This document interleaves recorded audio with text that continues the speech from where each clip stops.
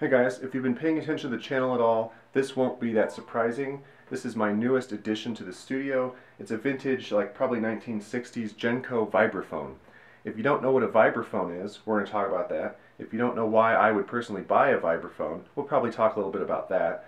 But this is, from the poll that I recently did, the instrument that I purchased. It's probably the most I've ever spent on a musical instrument in one go. And of course, it would be more on brand for me to get a drum set. And that's what the majority of people voted for in that poll.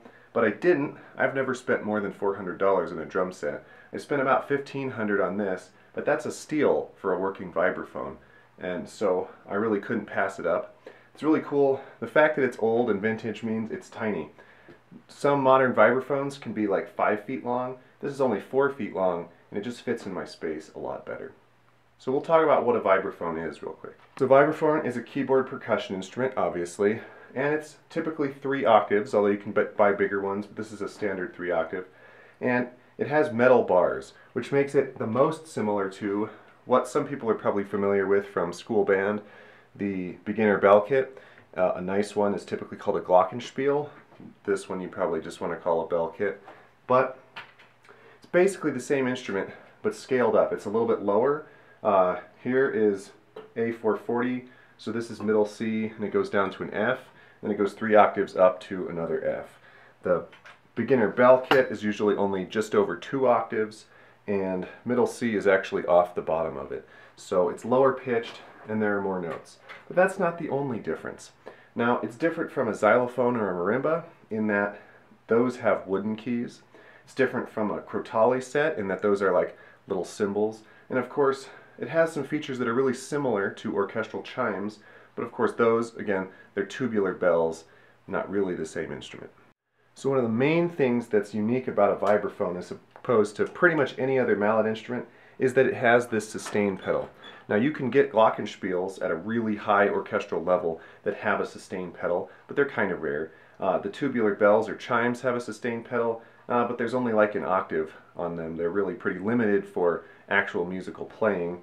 They're a sound effect. This is the most common instrument to have this sustain pedal down here. And what that does is if I don't use it, it's a pretty staccato instrument.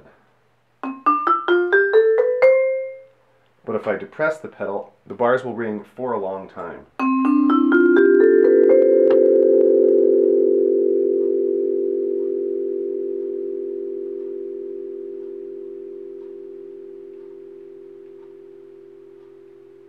I don't know if you can still hear that, but I can still hear that. It's still ringing. They just ring for forever.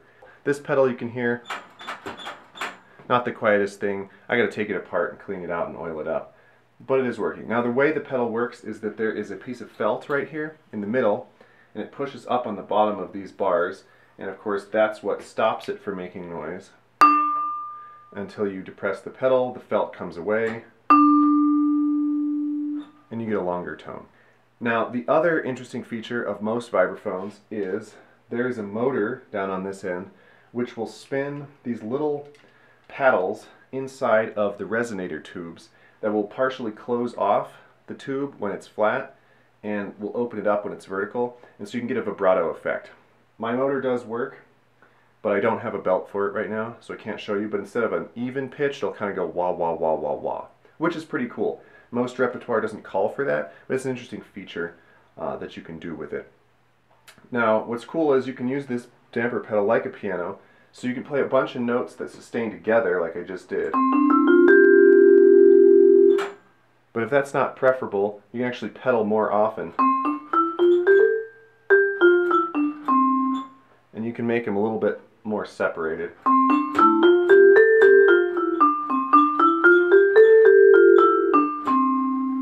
To your heart's content. You can also play a bunch of notes and you can mallet dampen, which is kind of cool. So you got a bunch of effects you can make on a vibraphone because of how long the thing sustains and because you have a pedal. I am technically a trained percussionist. I have a degree, and so I did a lot of practicing on classical, mostly mallet work, and this is the most versatile, I think, full-size mallet instrument. Most people would say that the marimba is the flagship instrument of mallet percussion, but marimbas are huge. They can be up to 5 octaves. The bars are typically very wide. You can buy practice marimbas, but they don't have the sustain pedal, so you can't practice that. You don't have to use the sustain pedal with a vibraphone. They're smaller. They're only 3 octaves, but 3 octaves is enough to play most repertoire. So I'd say this is the most versatile instrument from a practice perspective. I could practice marimba stuff on here if I wanted. I can practice vibraphone stuff on here, obviously, if I wanted. I have the bell kit, and I could practice xylophone stuff on here. It's sort of at an intermediate size.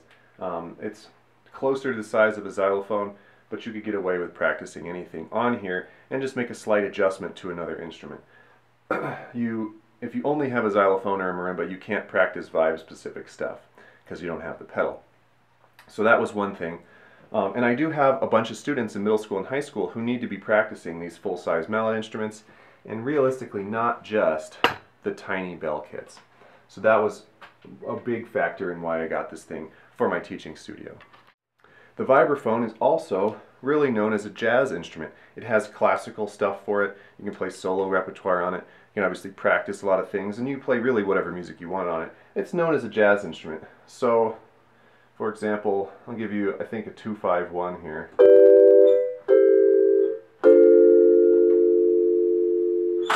Right, you can play comping, chordal accompaniment with 4 mallets. You can also do soloing with just 2 mallets.